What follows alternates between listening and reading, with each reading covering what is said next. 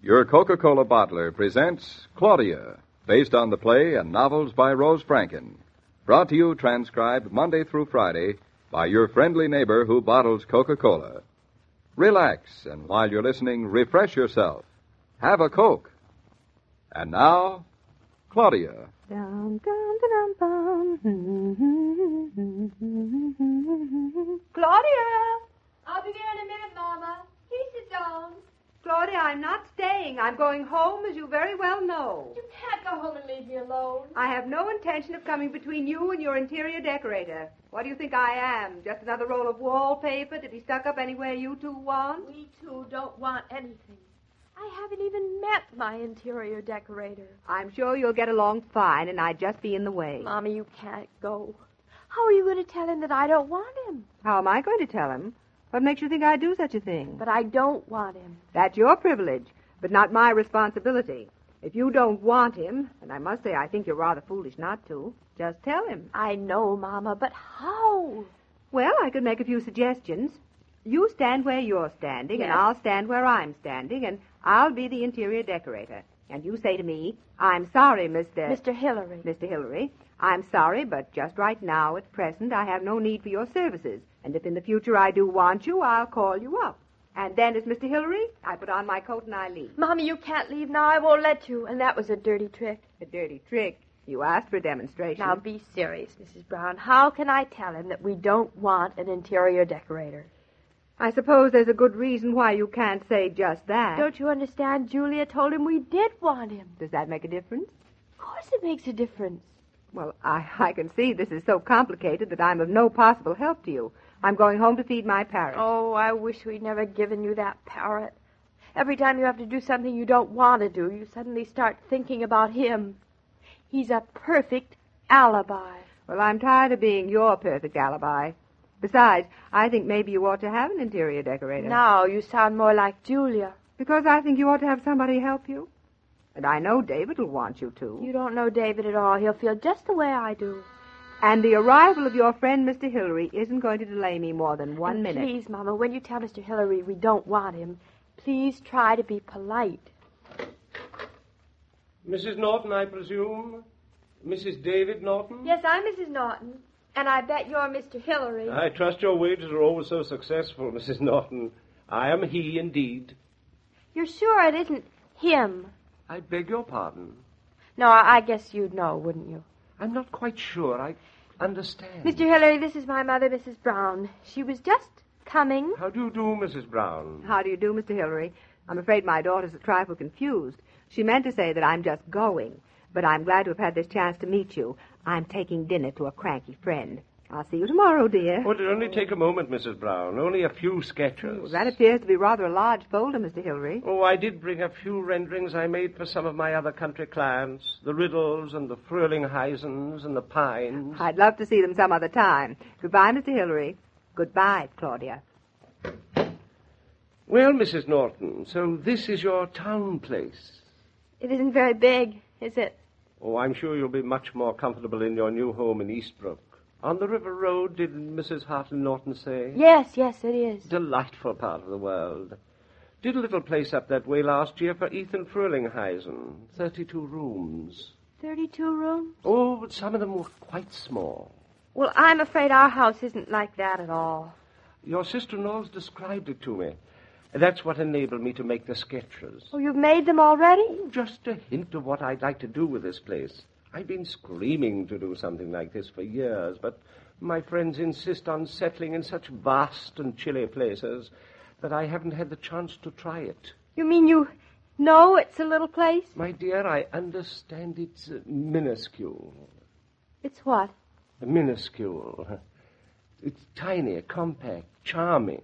Oh. Oh, indeed, yes. And I want you to look at these drawings merely as a suggestion, a hazard, a guess, a mere intuition of the final result. Oh. The final result will always astound you, Mrs. Norton, because once my client has given me an insight into her requirement, I am adamant. You're what? I forbid my ladies to enter my establishment from the day I'm engaged. The final responsibility is mine. I want no watering down of my conception, no haggling, no interference. You must trust completely, Mrs. Norton. Will you trust me? Well, I don't know what to say. I mean, do I have to trust you now? It's getting awfully late, Mr. Hillary. Couldn't we do this some other time? My husband is... Oh, husbands. They're the natural peril of my craft, Mrs. Norton. But I anticipate them. Every Hillary house has one husband room. Indestructible, leathery, designed like an old shoe. My husband likes old pipes better. Hello. It's me. David, you're home. So are you. Isn't that nice? So is Mr. Hillary. Oh, is this Mr. Hillary? You might as well introduce us. I'm Channing Hillary. I'm David Norton. How do you do, Mr. Norton? How do you do? I was just about to show Mrs. Norton several suggestions of a shadow of an idea that crossed my mind for your new home in Eastbrook. You mean you're thinking of decorating our house? Your sister-in-law, Mrs. Hartley Norton, suggested that I might be interested. Oh. Mr. Norton, and speaking quite frankly, I rose to the idea like a salmon. Well, I didn't know that Claudia, my wife, had considered having a decorator. My dear Mr. Norton, it's the sort of thing one really doesn't have to consider any more than one would have to consider calling the doctor in the event of pneumonia. David, I meant to... You don't have to apologize, Claudia.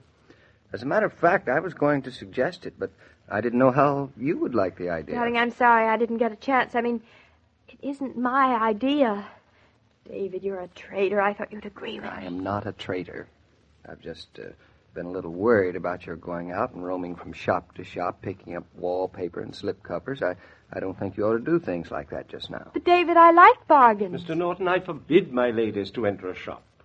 Does Heifetz allow his audience to set his tempos? Or will Helen Hayes permit prompting from the seventh row? As a husband, I applaud you. As an architect, I envy you. My dear Mr. Norton, it's really a question of temperament. I terrorize my clientele. You do? I've been known to dash rare china to the floor to silence a client's conversation. Well, I've often wanted to do that with one of my clients' factories. Once we've agreed on a master plan, I want nothing from the householder but money. Well, I think this is going to work out just fine.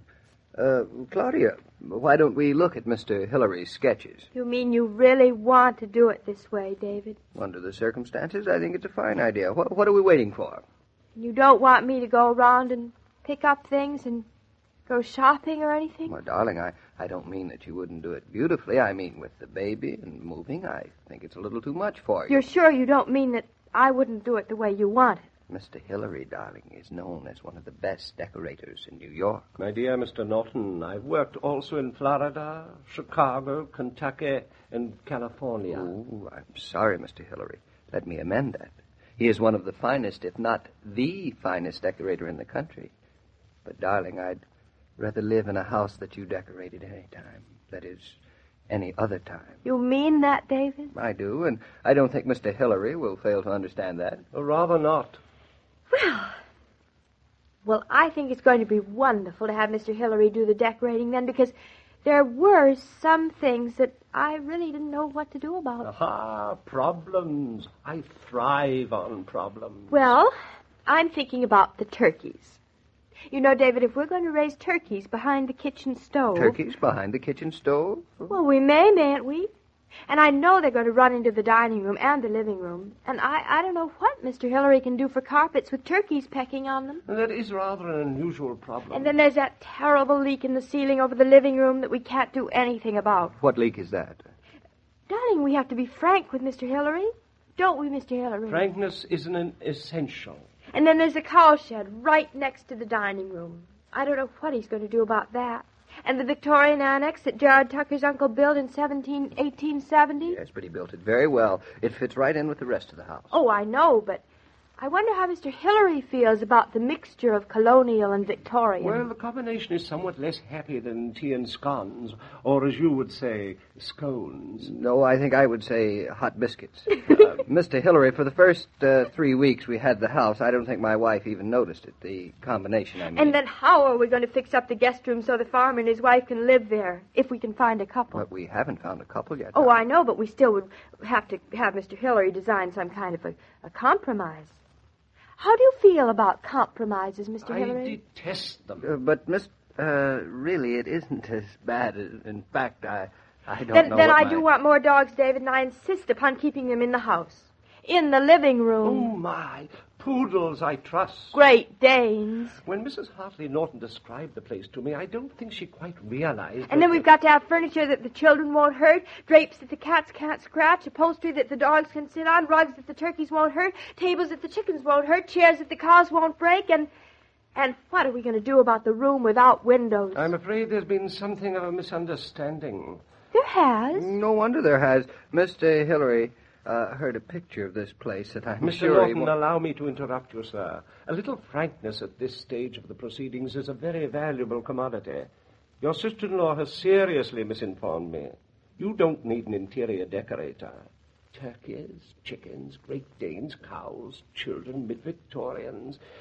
Mrs. Norton, you don't need a decorator. What you need is an animal tamer.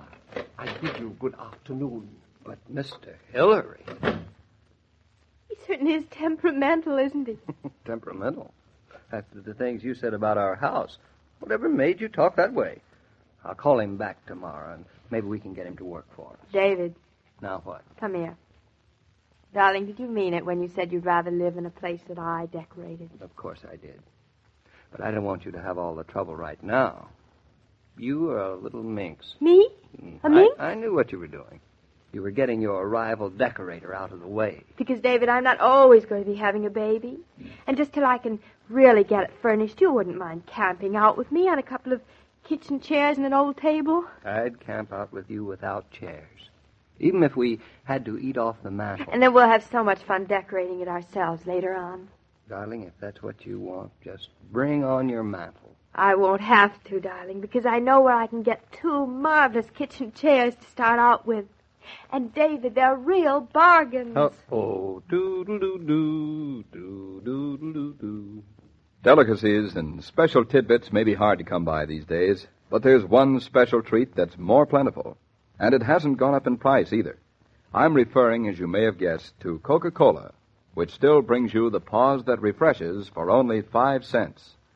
Your grocer or service station attendant will be glad to put a case in the car for you. And there are always willing hands to unload that welcome refreshment when you get home. Hello, Mr. King. Yes, Mrs. Brown? Well, I guess Claudia managed to get what she wanted again without hurting anybody's feelings. Oh, that daughter of yours seems to have a way of making things come out the way she wants them to. I wish there was some way she could make us get rid of these cold days. It's been a bad winter, Mrs. Brown. But I can tell you that your daughter will end it tomorrow with a little help from a man named Giuseppe. Between the two of them, spring weather will be here tomorrow. Just in time for Easter. Well, thanks, Mr. King. I hope you'll recognize me in my new spring hat. Oh, I'll recognize you anywhere, Mrs. Brown. Well, goodbye. And as I was about to say, every day, Monday through Friday, Claudia comes to you, transcribed, with the best wishes of your friendly neighbor who bottles Coca-Cola. So listen again tomorrow at the same time. And now this is Joe King saying au revoir. And remember, whoever you are, whatever you do, wherever you may be, when you think of refreshment, think of Coca-Cola. For ice-cold Coca-Cola makes any pause the pause that refreshes. This broadcast of Claudia was supervised and directed by William Brown Maloney. And now, here's a word from your friendly neighbor who bottles Coca-Cola.